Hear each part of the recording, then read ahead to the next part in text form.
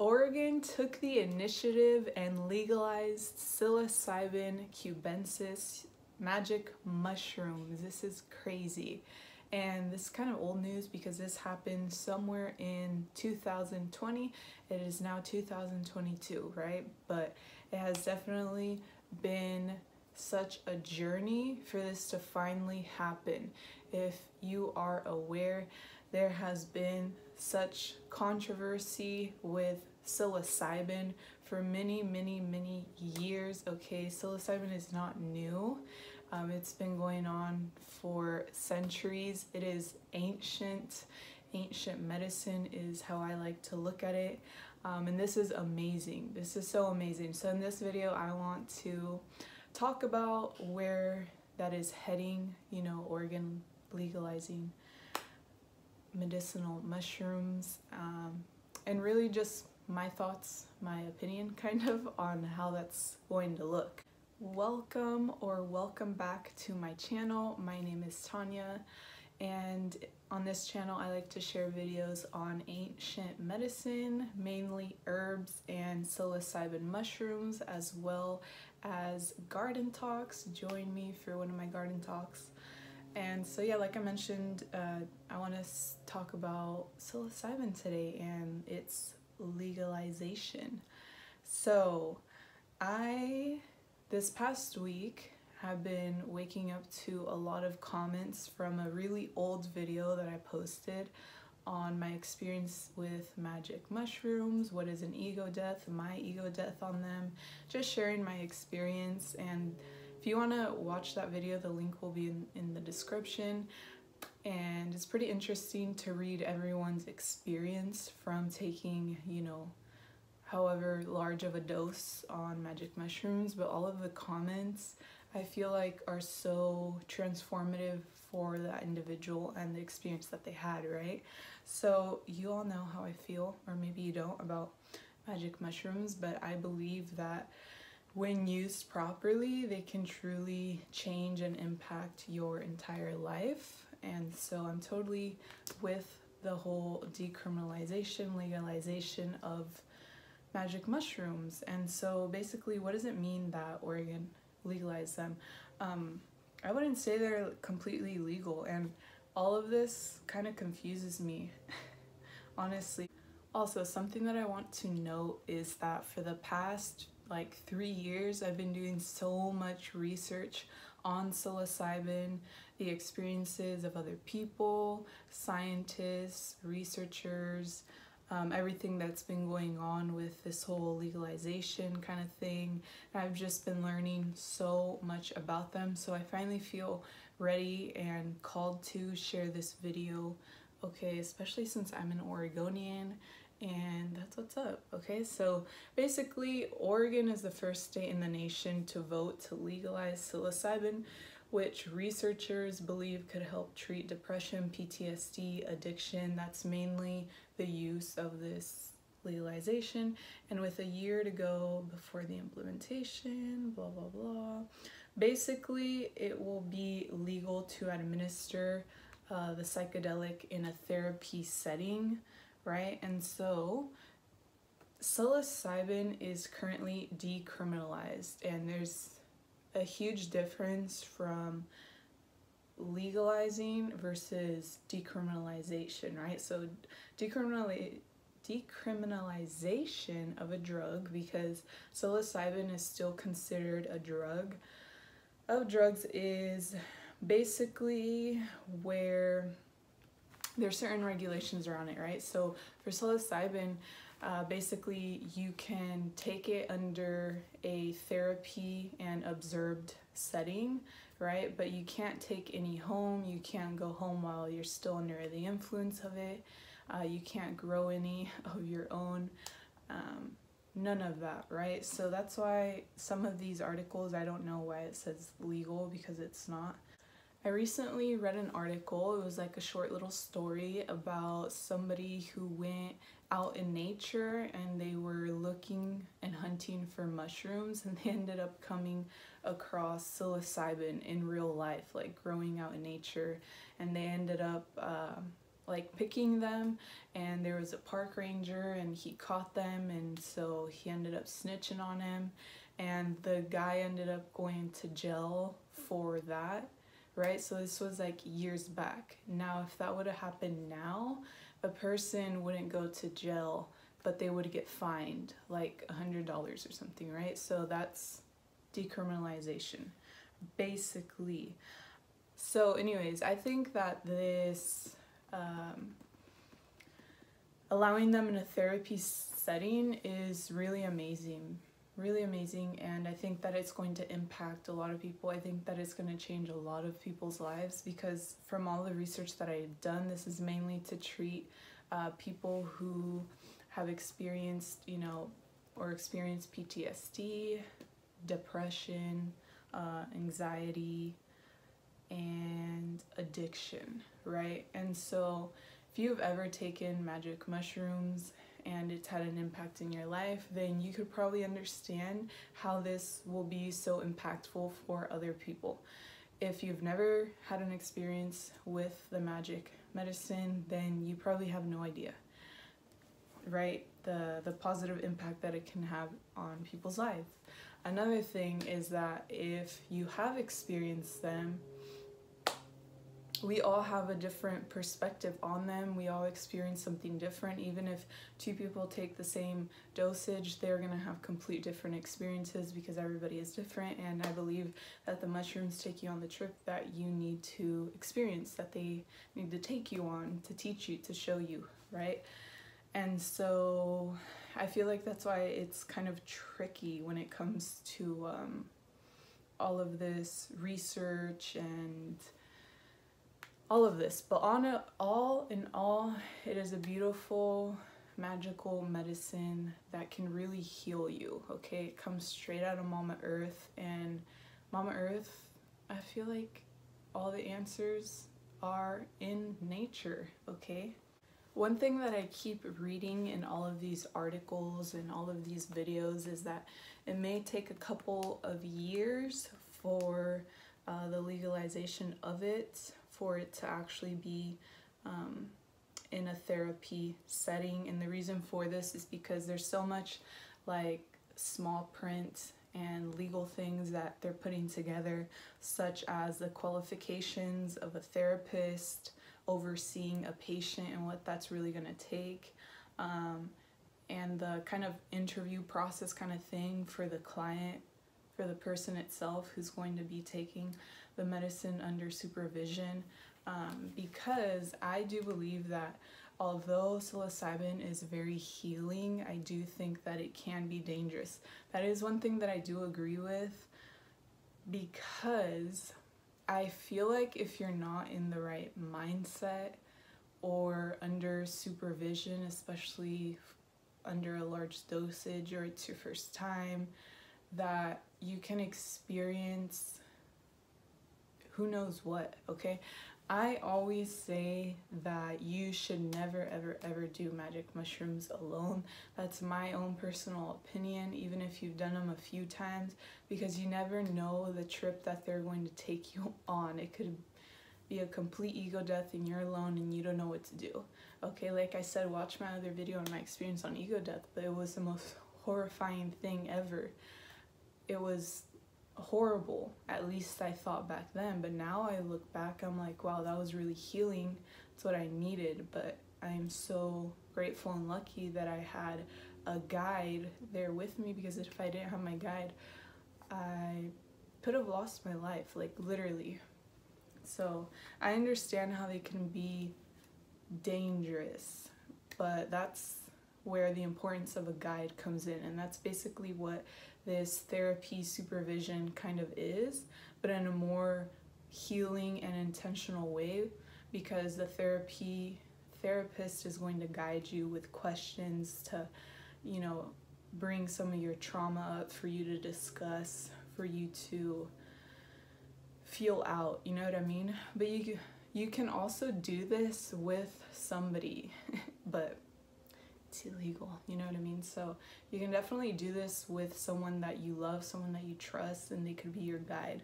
But again, if they've never experienced it, then they'll have no experience in guiding you. It can't just be anybody. So why is psilocybin illegal in the first place? Why has it taken decades and centuries for us to finally get here, right? That's the really big question, okay? Despite what I just mentioned about them being dangerous, okay? I believe that this has taken so much time for obvious, maybe not obvious reasons to some, because there's a lot of competition in this world, and the way that society is built, you know what I mean, with the pharmaceutical industry being at the top, the pharmaceutical industry having so many people sick literally in a lot of ways, okay? I mean, it's scary, really. Like, a lot of people depend on medicine that's made in the lab. I feel like a lot of our sickness stems from our health. Literally, whatever you consume is affecting your body, and maybe it catches up to you sooner than you think, or it's something that we don't really think about. But honestly, if you look at this society, if you look at America, you see fast food restaurants everywhere. You see people in line in these fast food chains like no other. It never stops, and your health is going to affect your body, right? It's something that we need to understand. And so from our health, if we don't take care of our beautiful body, then we get sick. Then we rely on medications or whatever our doctor tells us to do. Next thing you know, we're in the pharmacy line and we're waiting for our prescription, right? And is it really going to heal what needs to be healed? I don't know. But I'm the type of person, I never take medication. I don't take medication. And why is that relevant? I don't know. To bring you perspective that I believe that the answers are in nature. Like, I truly believe that even us as individuals, we have the power to heal ourselves with our mind, with our vibration, with what we choose to intentionally consume. And we can stay away from relying on this pharmaceutical industry, which is billions of dollars industry.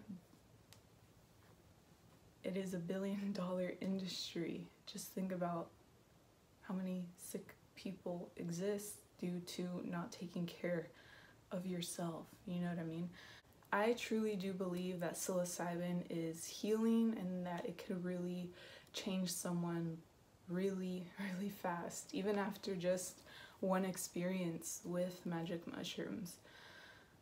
In addiction, for example, if there's someone addicted and they go through therapy session under the influence of psilocybin, what happens is, like, psilocybin has the power to give you a different perspective and to really just see things from a greater perspective. I don't know, it's almost like you zoom out and you see yourself and you see the issue. You literally see it, and you know that all you have to do is change what you're doing in your life for things to change.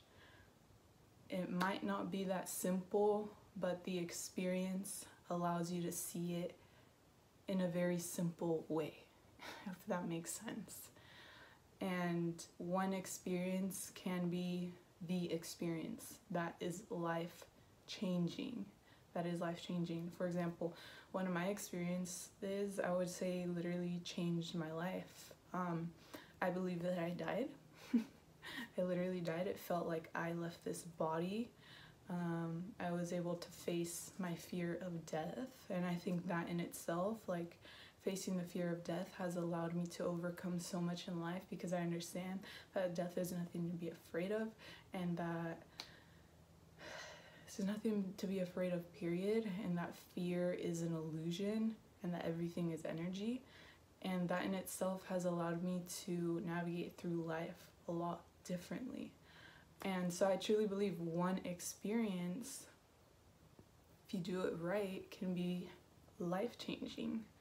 And that is why I feel like is a great reason why psilocybin is still illegal, because let's say if you just need one therapy session or maybe a couple, it really depends how you're being treated, because let's say you are microdosing psilocybin in very, very small quantities, then that might require you to do it maybe like in a 30-day window.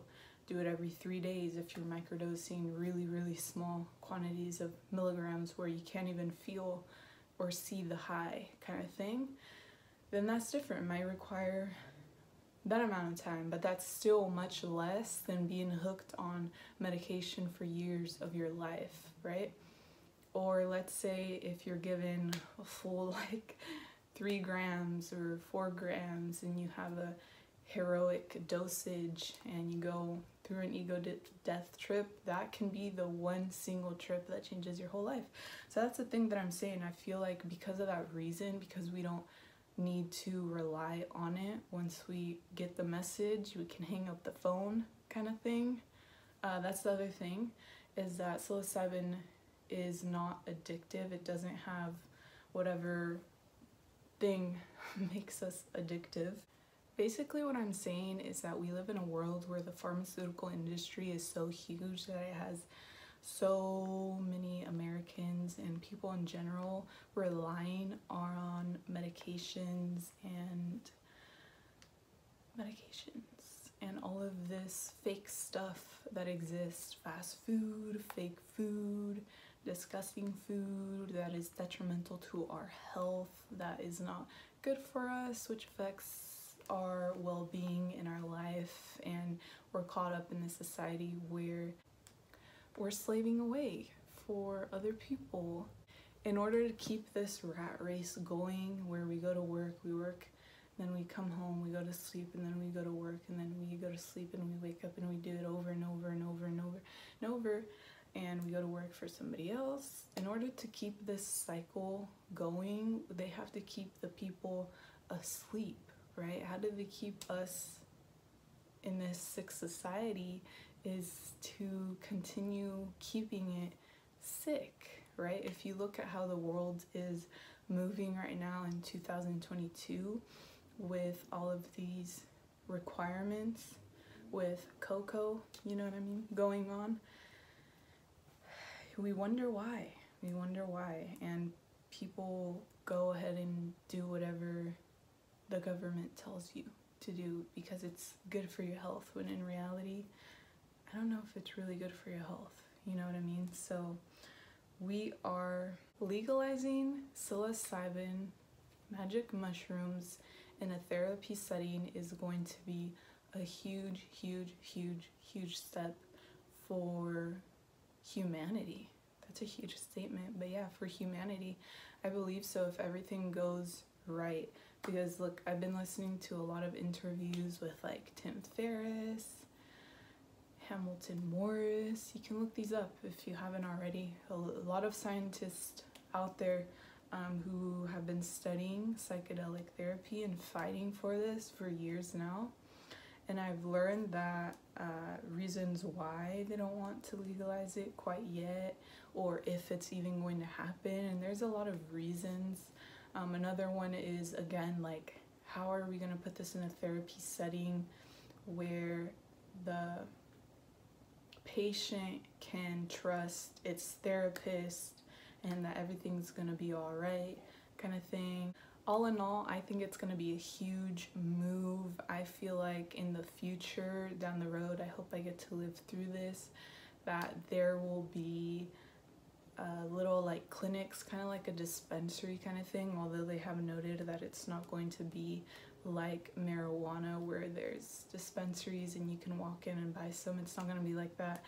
As of now, I think so, because I think that in the near future there will be something like that, like clinics where you can come in and you can get yourself some magic mushrooms, you know what I mean? I feel like the legalization for it is going to move very quickly because, like I mentioned at the beginning, there's so much controversy around this, and the reason for it, I feel like it's people who are asleep, who don't believe in plant medicine, although mushrooms is fungi, you know what I mean?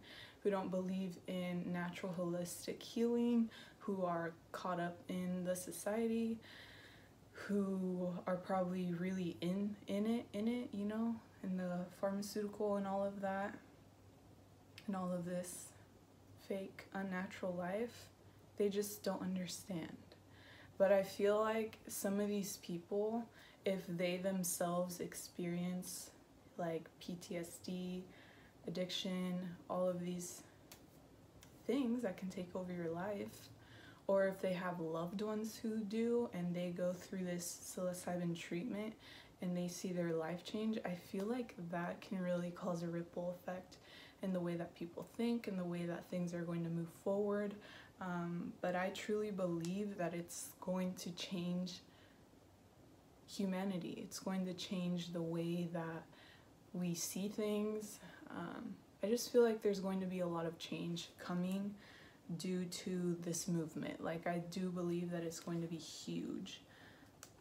I found this article from 2021. It's called Psychedelic Mushroom Firms Move to Oregon. And it just made me think, another thing is that I feel like psilocybin will become a huge market similar to cannabis, where it's just going to become huge as, you know, we move forward with the legalization and changing of people's perspectives. It's going to be a huge market, and I feel like a lot of investors are going to invest in it in some form or way. I know that there's a lot of labs or studies where they're privately funded, and there's not a lot of funding going towards it because the government won't help out with that. As I discussed earlier, the reasons of probably why. I feel like it also applies to that. But basically, I feel like there's going to be a lot of investors realizing that this market is kind of untouched, although it's been studied for years and years and years, because there's been so much controversy around it. It hasn't really been something that people dive in and invest in, but it is almost like something that's new to us, even though it's not new. I think that a lot of people are going to open up their mind and realize what's in front of them.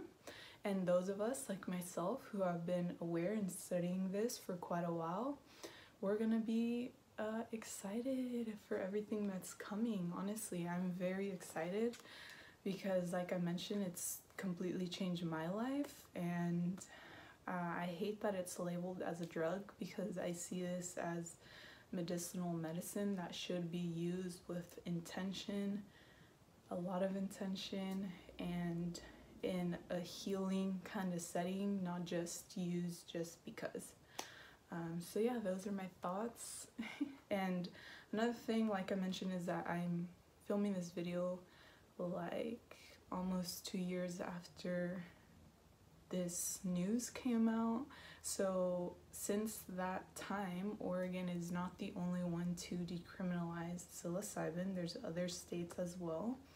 I don't know off the top of my head, but I believe Colorado is one of them, and there might be a few more. Another thing to note is that cannabis right now in the states is not legal in all states, which I think is really, really, really weird.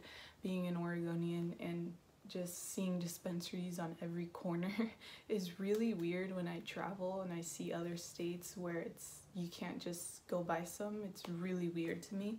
I feel like that is also going to happen with psilocybin. I mean, of course it is. We're already seeing it, you know, Oregon here, one state here shifting, and the other states are like, nah, not interested kind of thing. But as we continue to move forward, I think that we will still continue to see that. Something that will be interesting to see is going to be the requirements of the therapist who is going to be overseeing these patients taking psilocybin. I think it's going to be really interesting to see what the requirements are, because you are administering a drug basically. But I don't think that everyone is put up to do this, so it's going to be hard. Like, I don't feel like a doctor who has never done shrooms should be guiding someone. Do you know what I mean? I just feel like if you've never experienced the magic of them, you have no idea what someone can go through. You can't really relate to how healing they are or how you need to guide someone. But I also feel like finding like gurus or people who love to study this like myself, I think that that might be hard as well, but who knows. And because I feel like the requirements may require like some sort of course or PhD, I don't know, who knows, right? So I think that's going to be something that's really exciting to see. I do know that there's people who already do this like on the low, you know, illegally, that they guide people through little ceremonies kind of thing, and maybe they'll continue to do it. And I mean, I think it's beautiful. Psilocybin is going to continue to change many lives and humanity in general. I'm saying this right now. I said it here, okay? Drop your comments below on what your thoughts and experiences are, what you believe the future of psychedelics is in regards to magic mushrooms. And thank you so much for being here, for watching this. I hope that you have a beautiful day.